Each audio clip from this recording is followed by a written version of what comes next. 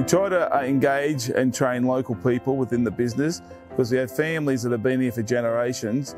The power station itself is a great place for training because they get a very broad range of skills within the power station. And if they stay with us, it's great. But if they move on, they're in demand in the outside workforce as well. We spent a week on site and then we got to mining skills, spent about 18 weeks there. We've been to site for about a month. Throughout the program, I've learnt quite a lot. The skills that AGL offers, it's a lot different to many other companies. You get a lot more different expertise and training.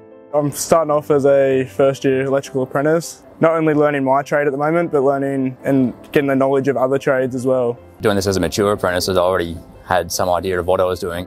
So I've worked in like mining, contracting, everything before.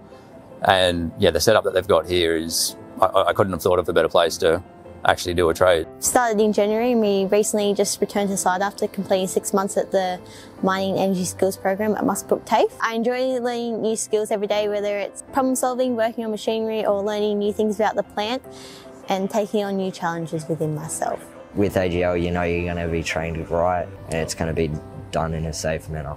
The experiences that you get out here is just phenomenal, and I'd recommend it to anyone that wants to try out an apprenticeship or a traineeship. They bring value to the business with a set of fresh eyes because we've been around the place a while and we tend to take things for granted, whereas they come in and they see things that we don't normally see.